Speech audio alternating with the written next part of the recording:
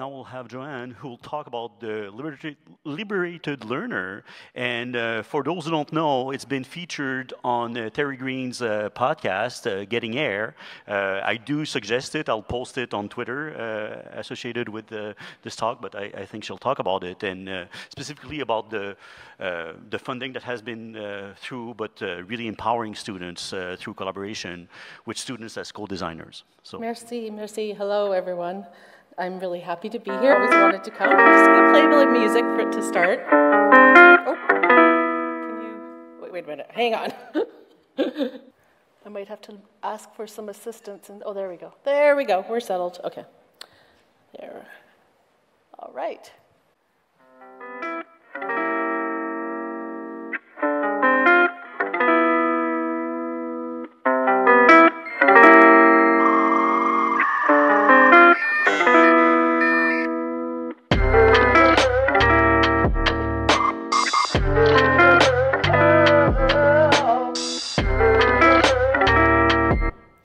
So that little bit of music wasn't just any music. It's called lo-fi music, and I don't, if you're familiar with Lo-Fi Girl on YouTube, so it's L-O-F-O Girl on YouTube. So it's this intentionally imperfect, low-hum, hip-hop music that is supposed to help our frontal lobes of our brains focus and help put our mindset to focusing. So I know many students at McMaster, actually, I've talked to them and listened to Lo-Fi Girl and while they're studying, and it's supposed to help. So this is also one of the many elements that students helped design as part of the Liberated Learners project. So all of the students who are in this clip right here, we're part of the project, and they're Seneca College, a college in Ontario, students in the independent music program. So they created our own beats to study to using that lo-fi music. There were many other elements that, that students were involved in, but this is one of the, I think, the most fun one. Go forward. And my co-presenter, Terry Greene, is not here, as you may notice. He is doing the most Canadian thing ever in this picture, playing pond hockey in Peterborough, Ontario, which is in Northern Ontario, which is a lovely place to live. But one of the issues with living up there is when there's a storm, we call it hydro in Ontario, the power or electricity goes out. So he has no power right now where he's living, so he's unable, he was going to join by Zoom, but so he's not able to join, unfortunately. But if you've met Terry, you know he's an amazing guy. He'd be way more funny than me, but if you want to check out his podcast, as was mentioned, it's a wonderful podcast called Getting Air. The link to it is there. I also posted the slides on the pre-talk system so you can get to all the links. But Terry is really sad that he can't be here. He usually is he's a big OpenEd advocate, as you can see by his Open Pedagogy podcast. So this is a lot of information, but I thought instead of creating a bunch of slides, I'll just take you where we go with this Liberated Learner project through links. And it actually came out of a project from eCampusOntario, which is a hub in Canada for the province of Ontario for the 45 colleges and universities and Indigenous institutes. And we do a lot of open education projects, a lot of collaborative projects. There's a lot of, fortunately, government funding for these projects. And one of the projects, I think around 5 years ago, that was created with many people, including Terry and Alan Levine, actually, who's one of our amazing behind-the-scenes people for OE Global, was Ontario Extend. And it is an open suite of modules for educators on how to become better tech-enabled teachers. So there are, you can see there are the 6 modules there. When you get all of them, you become an empowered educator. So it's a scaffolded way of getting this like master badge and being an empowered educator. So we had a lot of great uptake from educators across the province on this program. And Terry was the one who thought, why don't we do a version for students? How to help students become better, more empowered, digitally literate online learners. Good timing with the pandemic and everyone switching to online learning. So we decided to apply for some funding through the province, and the funding at that time was called the Virtual Learning Strategy. And the link here will take you to the Ontario Open Library, which has all of the resources. You can see there's that number 700. I know it's going up because of this funding. I think there were more than 400 that are being added from this recent round of funding. Lots of open projects to take and use and adapt for your own context. One of which being the Liberated Learner project. We also had Terry is from Trent University. I'm from McMaster University, which is in Hamilton, Ontario. We had other collaborators from University of Windsor, Cambrian College, Seneca College, Brock University. I'm missing one there.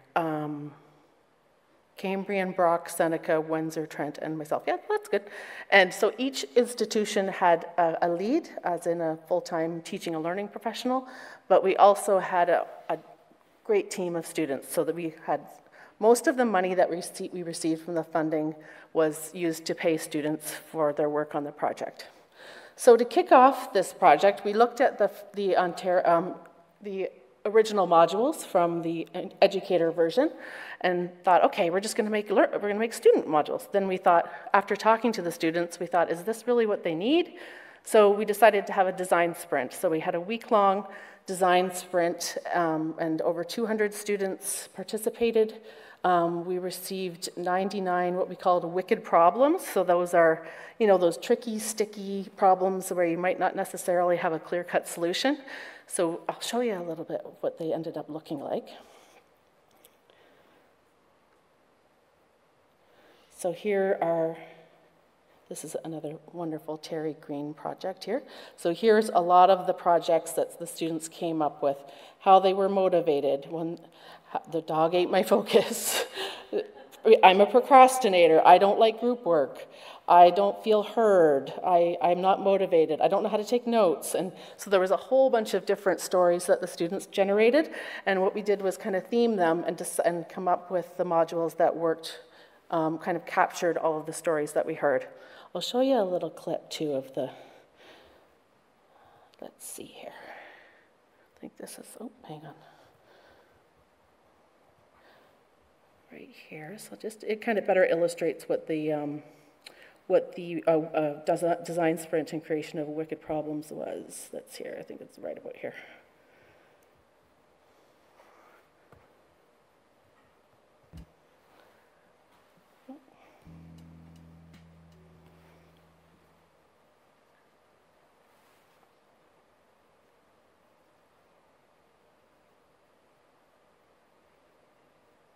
My wicked problem stems from the struggle of always saying yes. There's a stigma that goes along with studying. All throughout undergrad, I was able to float by in school because I majored in a subject. Have you ever felt like you were trying to live your life inside Wonderland, filled with I've found that my phone is an extreme distraction that often inhibits my ability to pay full attention. I started my educational journey after having 3 children. It was challenging. At some point, I would want to rage and just smash my laptop. The amount of workload given after school. The biggest struggle that I faced in the most recent academic year was that it was difficult for me to transition from doing school assignments.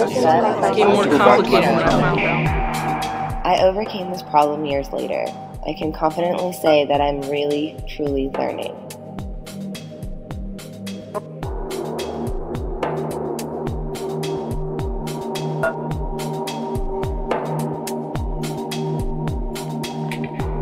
So as you can maybe tell, reading these stories was quite empowering and motivational for the project team as well.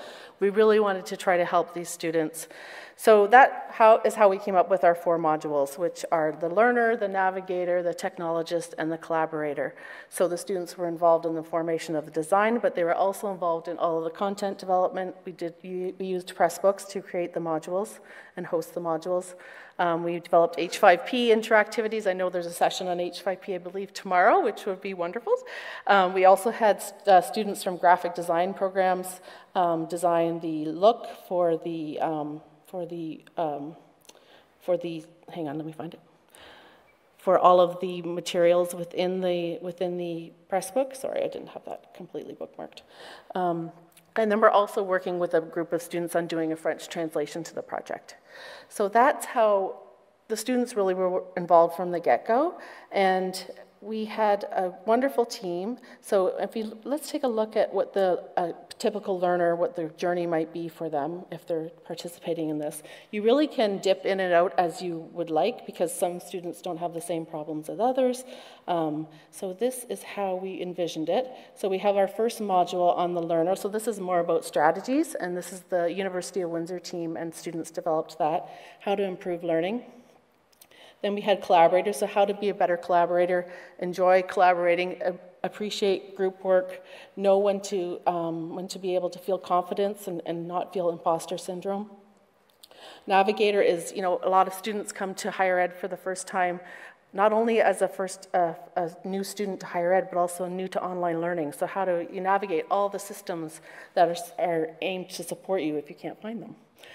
And Technologist, which is about using some of the technologies to enhance your learning. And then all four of them, each of the modules are badged, so you would have this, if you complete all of them, we envision that you would be a well-rounded online learner. So we also have, you could take all the modules at once, or you can do this takeout menu, which is again an H5P branching interactivity that our students developed. So prompts that make you consider what pieces of the project would be better for you than others, or what might be more suitable for your learning. So you can check, what is your main concern? Maybe I don't know how to create videos, and I want to learn how to do a podcast. It will direct you to the section of the module that is about podcasting.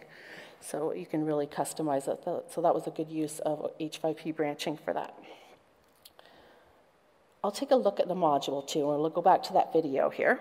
I think we'll look at the Technologist, just to demonstrate what it looks like. The Technologist module has 3 main components and 1 sort of mini component. And the 3 main components are all about teaching students how to create digital artifacts. So we go into video editing, graphic design, and audio editing. And sort of the point is not to get bogged down in the details, not to create something that, is career-oriented, but really just something quick and just delivering the basics so that a student can come in, kind of finish the module, and then they can create a really nice flyer or something, or, the basics of audio editing. It's born out of this trend we see in pedagogy that's been around about authentic assessments. One of the challenges that arise is that instructors are like, students don't know how to do this. I don't know how to help students do this. Do they have the skills to create a video? Do they have the skills to create a podcast? Is it fair that I expect them to? So I think create something to kind of fill that space. So that's an example of all of the modules. The video that is in the link for this presentation can go into a deeper investigation of all of them. So basically, this is the project. We had students involved in all, not only in creating, but also in evaluating the content. And each module had activities, 1 or more activities in them. And all of the students also completed those activities, so they were used as exemplars for other students who were looking to engage with the Liberated Learner project. So now we're about spreading the word. This is here and now, and we really would love to see other institutions use and adapt the content in our project, use and adapt the process that we took in involving students right from the beginning and shaping the content. So I just wanted to thank you for your time. I know that we're running out of time. We're looking to my illustrious facilitator over there. But there is the bit.ly link if you do want to check it out. The Pressbooks landing page is bit.ly/learnwithstyle. And thanks so much. I guess we'll take questions after. Thank you, yeah. Well, we do have a few minutes for. Okay. So if you have questions, we do have the microphones here.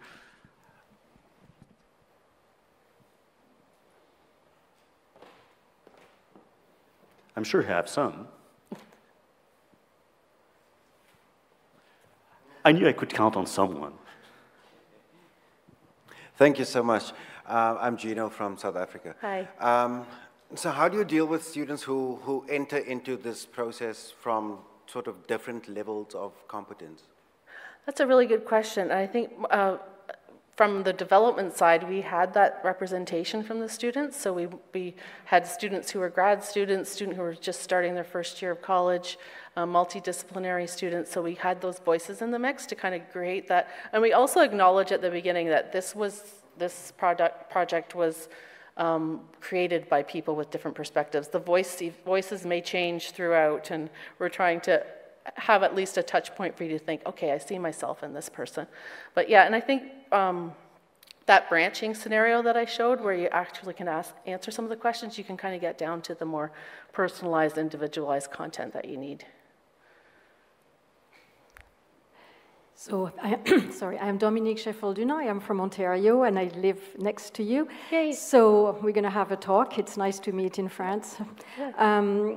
I like your idea about the students developing their own OER. Now, my question, because I have a similar project in school boards in Ontario, how do you make the link then from the students to the teachers? Because you want the teachers now to support, to scale those, I guess, opportunities. Yeah. Is there any planning on engaging the instructors as well? Yeah. Yeah. Or the students mentoring younger students? That's a really good, the latter piece that you just mentioned about students mentoring younger students, I don't think we've considered that, so that's a great phase 2 of the project.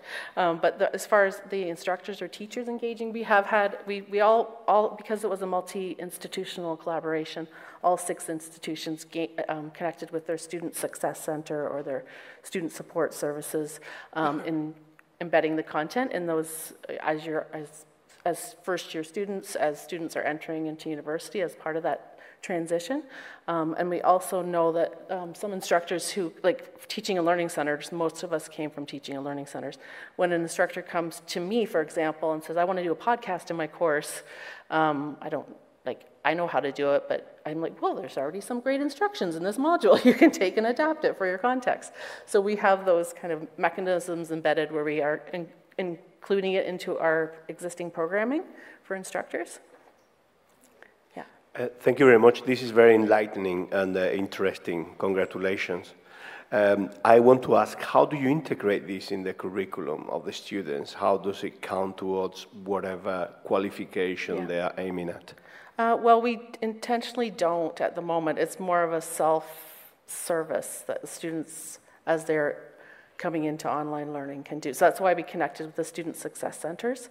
So it's not a requirement that they complete the activities so far. But as instructors start to use the content, then I can imagine where, that podcast example that I gave, we have a podcast assignment that means you must read this section of the module or complete the module and then produce this deliverable at the end as far as an assignment goes. Excellent. Thank you very much. Thank you.